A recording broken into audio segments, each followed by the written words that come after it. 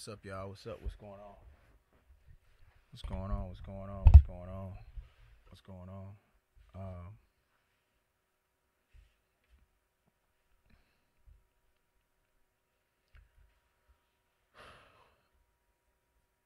Um, you go over here to the comment section. What's up, y'all? About to get started here in just a minute. Click that top button right there, bro. No, that right there. No, that one. Comments. Boom. What up? What up? What up? What up? What up? What up? What up? What's the deal? What's the deal? Um, man, let me tell you, it's one thing that I have missed is miss coming to you guys properly, uh, than talking to you. We've got through so much together, um, and I hate that I have left you guys um, behind. Part of part of just being a man is is understanding a key point. I was raised by my father, and my grandfather, and my great grandfather were heavily in my life, and I mean, I can't tell you how good it feels to be here to talk to you. Um, with that being said, with my background, I was held to a different standard. Um, for those of you who are fans of the podcast, a narcotics officer was killed today serving a high risk warrant in Echo Park. Yeah, we back up in this thing. Um, but I got some real shit I gotta say to you guys first before we play, before we talk. This is probably gonna be one of the most difficult things, but the most cleansing things I've ever had a chance to do. Um, Shit does get deeper. My father, my grandfather, and even my mother, my family, the Sorrells family, um, just different cloth. And when you raise and you cut from a different cloth, when you raised up with certain standards and morals, you held to a different degree of accountability. Accountability is a mature concept, man, um, and it's hard because everybody does not want to be accountable, and there's been so much going back on, so much happening. Um, I couldn't start. I couldn't start the journey off right and proper without stepping into a place of accountability. Um, hurt people hurt people. Hurt people definitely hurt people. And one thing as black men that we don't always have a chance to do is admit when we're hurting. We don't have a chance to admit when we are down, and we don't always have a safe space to go to. And most of the time, it's because when we go in these safe spaces, the things that we divulge, the things that we open up about, sometimes come back to hit us in the face. Sometimes those things that are our kryptonite are used just as that to cripple us. And in that, man, like, there's some other things that we have to face, and those are your fears. Over the past year and a half, you guys have watched me go through some of the heaviest things I've ever gone through in my life. You guys have been there for me. Um, but I can't come in here and come to you and not be real about it. You know what I'm saying? Like, I can't come in here and not be honest about it. I can't come in here and not be transparent about it. Like, we've grown through so much in these last 6 years of life. Um, that step one, rule one is accountability. I've made some decisions. I've lost a lot. But what you saw me move in, guys, was in a position of hurt, a position of anger. You saw me moving in a position of, like, you know what I'm saying? Fear. Now some of y'all be like, I'm fearless. But when you really fearless, those fearless moments when I was truly fearless in my life, my character didn't fold. My principles didn't change. My values didn't go away. And that's where I was able to stand solid at. Accountability, dog. God damn it, I can't sit here and say it enough that I have, over the last year and a half to 4 years of my life, lacked some major accountability as a man. And that's a dangerous thing, because when you got a man that's in control, a man that's leading people who lacks accountability, you are putting people in a collision course with disaster, to have crash after crash after crash with nobody with nobody taking accountability, bro. Like, I can go step by step, situation by situation. Some of you guys have seen me, um, even over the last couple days, last couple weeks in my relationship that I was in, and it's been so much. I didn't know where to start. And one thing I can encourage you about with being accountable is understanding when you wounded. Hardest thing that I had to do was really get to a point where I said, okay, now it's time to try and heal, bro. So with that, going and getting the proper help, like mental help, like, bruh, black men, we go through trauma. We live in a world with trauma. We live in a world where we are looked at as casualties, and it is our responsibility and ours alone to take responsibility of what is our mental health.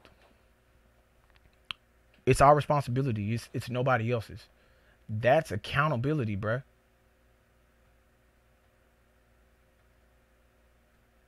And like, it's your responsibility for your mental sanity. Nobody else's. And if you need help with it, you gotta have the people around you to love you, and you have to be willing to take that help. Like, I took some major losses and still was pushing through. And you know, like, I gotta start with, I've had to make some major decisions about what's most important in my life, and bringing peace and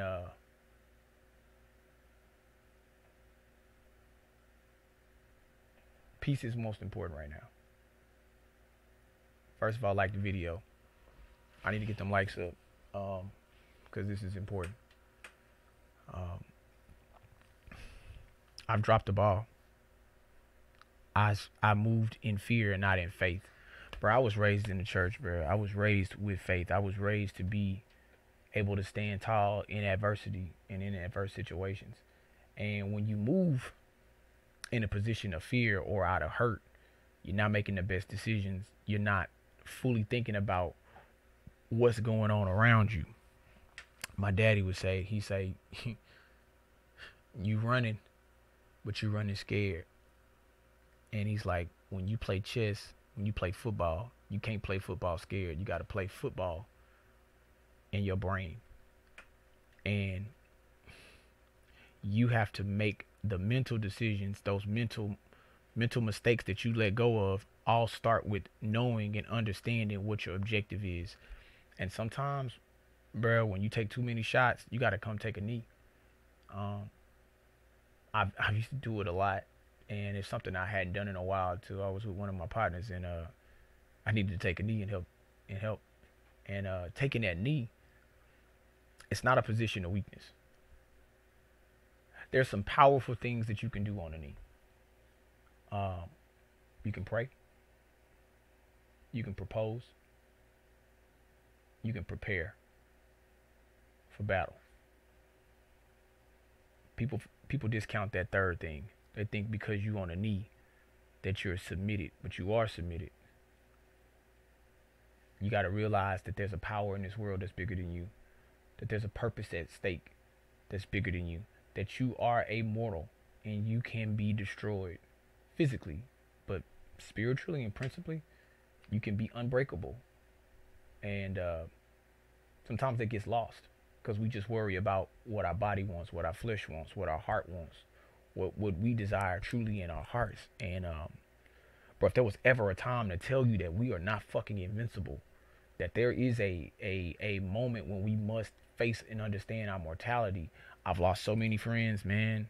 Uh, RP my nigga Don J, RP my nigga Big D, RP my nigga Teddy Ray, RP my nigga Fu Quan who sat on that couch, man.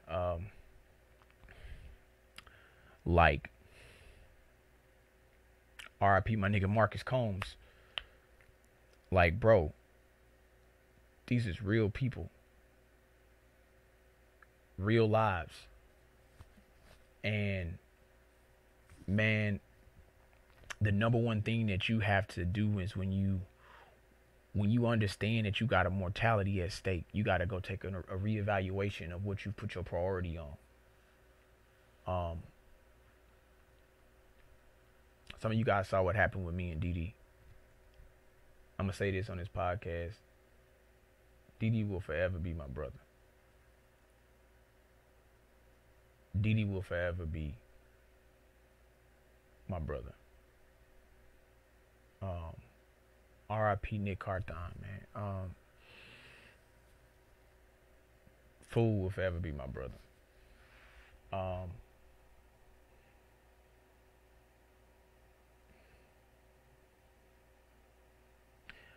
We as a family, not just on this podcast, but on our platforms, our families, we're fathers.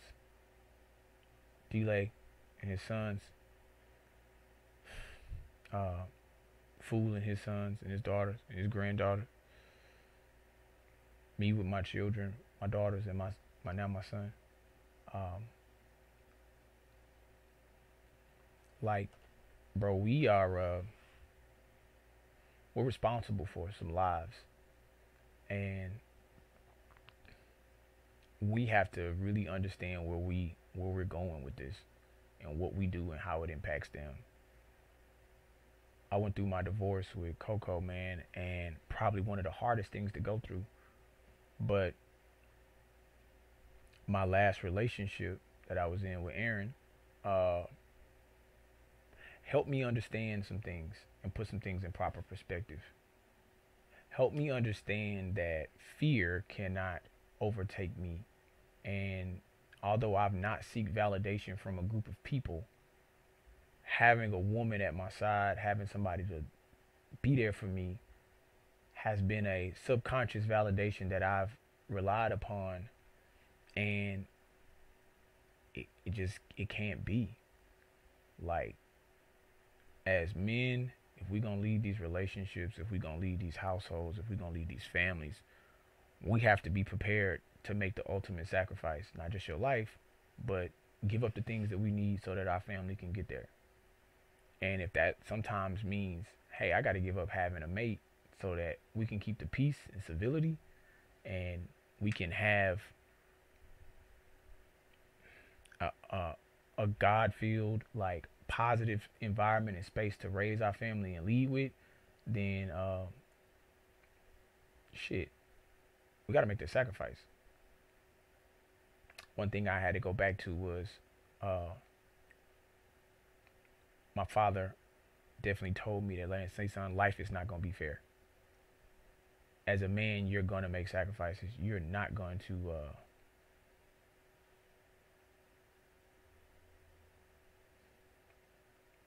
you're not going to always get your way.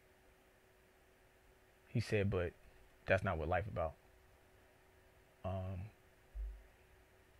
And in this process, man, going through this relationship and restarting love over again, and you'll see some of that. And then losing some of my close friends, Don J and Teddy, it was a quick reminder that life is too short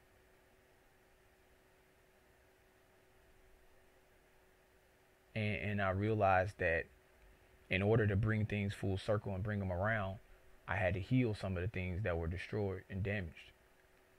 Um,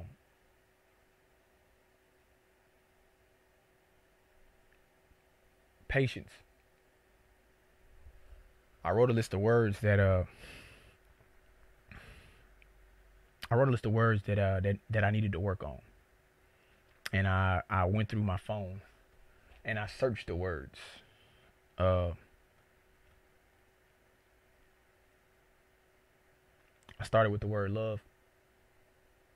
I started with the word love, and I looked at how many people in my phone expressed how they loved me. I looked at how many people in my phone expressed that they cared for me, and I looked at a key word that I put in this is how many of those people that said that they loved me was I being accountable for.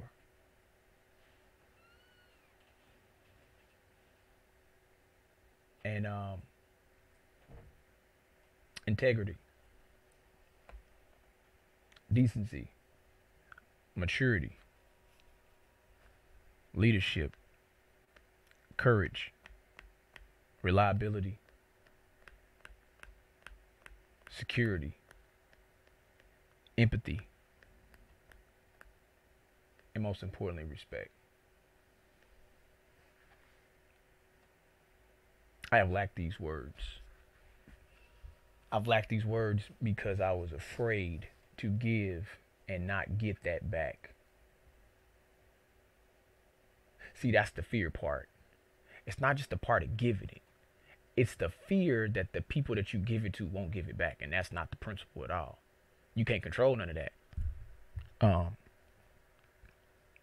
I've lost everything that some people might seem is everything, but I've lost nothing when it comes to the things that is everything to me. I'm gonna say that again. I've lost everything in the eyes of the people who think I have everything, but I've lost nothing that is everything to me. My children, my family are in good health. Um, their minds are growing and developing.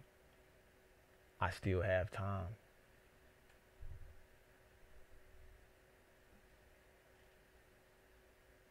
You know what I mean? So, like,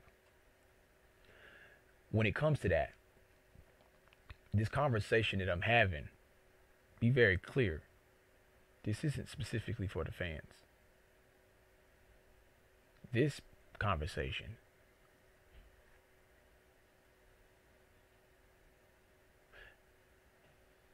is for them because they need to know the day as much as they seen their father do a lot of stuff. They need to know the day that their father sat down and said, hey, you know what? I did some things and I did some things incorrectly. I did some things and I didn't move how I should. Hey, son, like I watched my dad tell his dad, hey, man, I made a mistake. Like I watched my granddaddy tell my great grandfather, hey, man, I made a mistake. I need my daughters and my sons and in some of you guys to see it's okay to make a mistake. It's okay to make a mistake and own up to it. So, uh, fellas, be honest with you. Like,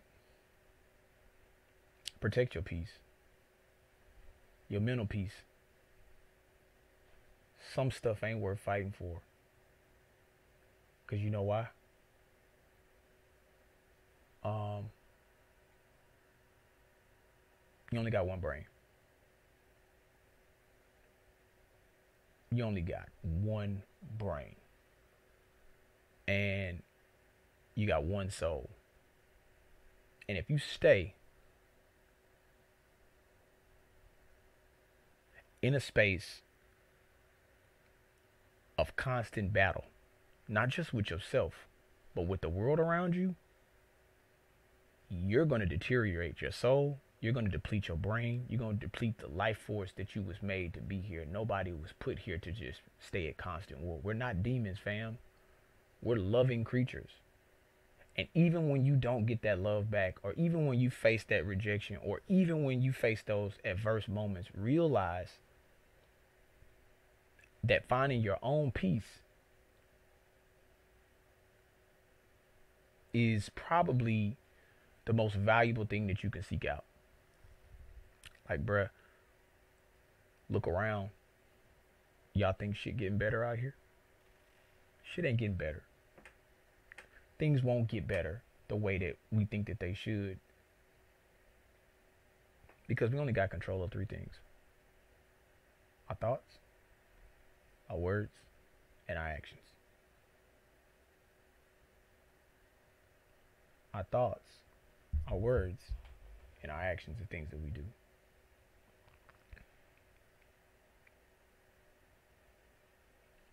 You know, in my last relationship, I wanted to push accountability, and I did. I wanted to reinforce with positivity, and I did. But then I didn't. I got tired.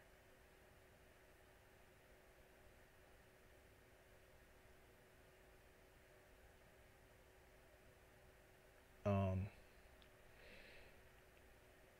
I got frustrated. I got scared that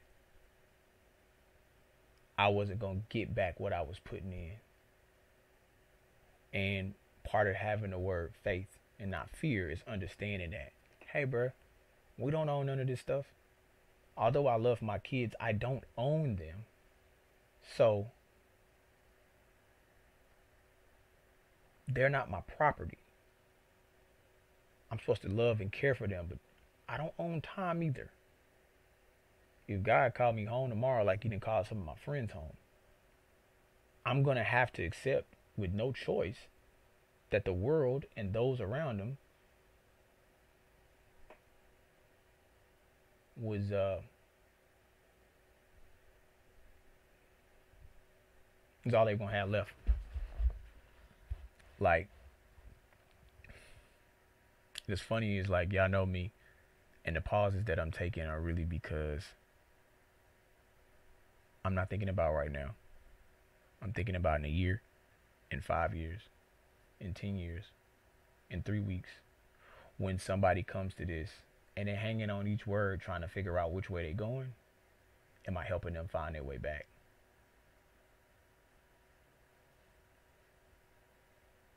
Like, y'all see me go to war. War is over. War is done. That go for 50 Cent. That go for D-Lay. That go for Courtney. That goes for Aaron. That goes for anybody that you think I might be at odds with. Just let, hey man, hey, it's my 40th year on this earth, and I got some major healing to do, and I got some major fixing to do. And as I stand here, and I gotta look back at everything, we're gonna go step by step, situation by situation, how we do it. And I'm gonna break this shit down to you the best way I know how. Story by story, line by line, moment by moment, person by person. And I'm gonna walk you through the last year and a half of what the hell been going on. I'm truly gonna take y'all around the world and drop y'all ass off. I'm truly gonna give you, with all my heart, the diary of not just my life, but those around me. This is the best storytelling podcast in the world. This is the Did You Miss Me podcast. Long live Teddy Ray. Teddy Ray. Long live you. So, without further ado, we back up in this thing. Hey, yo, Diddy! Hey, yo, Food! Hey, yo, E! Hey, yo, Samo! Omar! Hey, yo, Blair! Coco! Danger!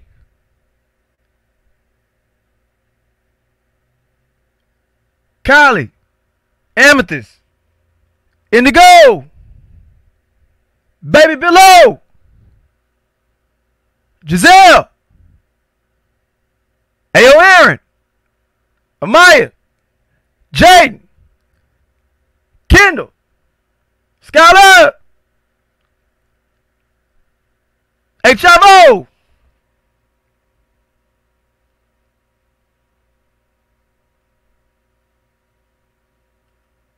We back up in this thing. Best storytelling podcast in the world.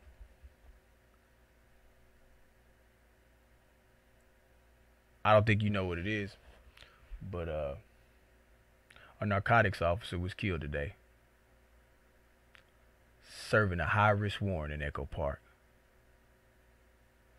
He is survived by his wife and infant child. Shit gets deeper. Hey, yo, Fuquad! Hey, yo, Nick! For those of you that have rode with us on this 323 voyage around the world, I am Billy Sorrells, a.k.a. Billo, a.k.a. Billo Gordy, a.k.a. the first 323er, the last 323er, the first of the Coke Boys, the greatest liar on the face of this goddamn planet. And I stand here represented by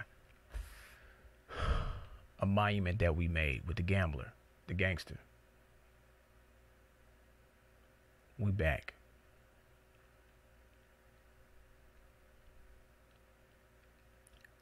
Listen, man.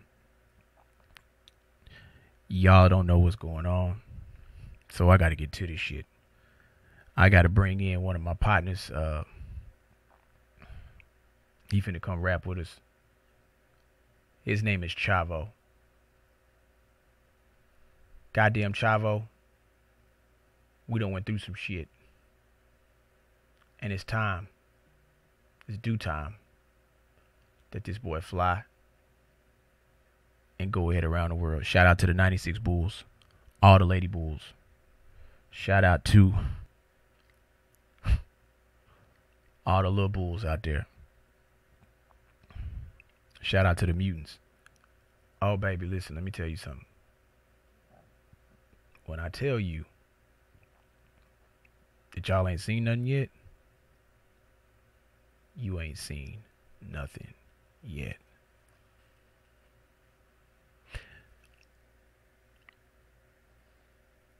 Honestly, man, Chavo, I need you. I can't do it without you. You gotta ride with me on this one. Talk to me, man. You ready to fly?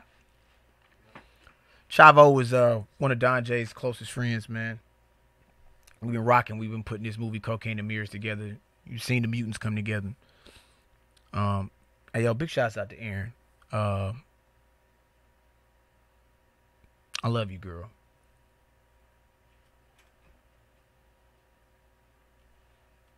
I couldn't have got that last episode out that you guys saw, and there's others that she did. Big shouts out to my boy Brick. But this podcast was built off one thing. Love.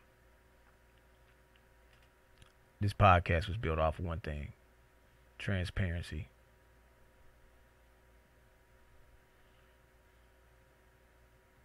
There's a whole lot of 323 shit going on. Let me tell you what I learned. So I gotta lead this here in this space.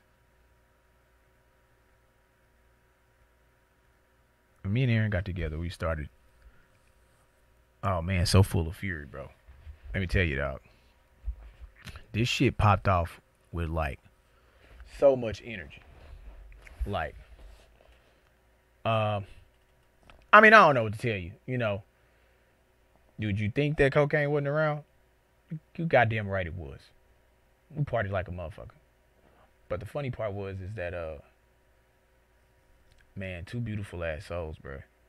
Two wounded ass warriors of people who've been loving and trying to make shit work out. Decided to get into a relationship. And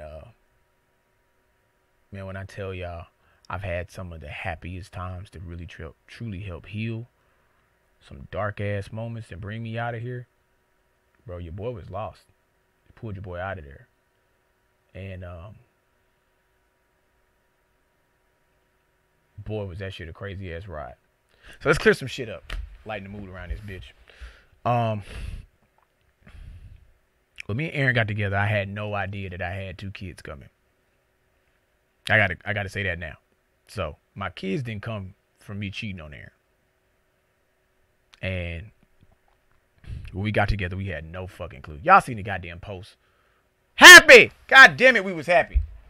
Shit, we all at Thanksgiving. Edges laid down, kids smiling. I'm getting haircuts. You know a nigga gotta be happy when you done cut the side of this beard right here and then say, fuck it, you know what? I'm there. Oh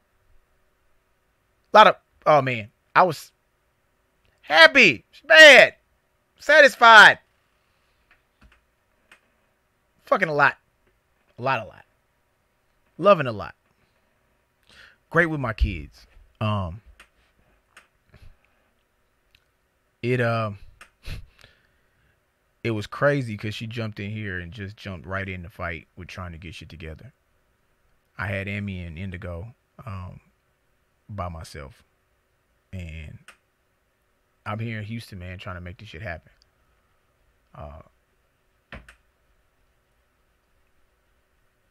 Shit, I was up to my eyes in spinning around the world. And like, bro, when I tell you she jumped in and helped the nigga out, it was crazy. Aaron, Donjay, every day trying to help me get shit together around here. Donjay believed in me so much.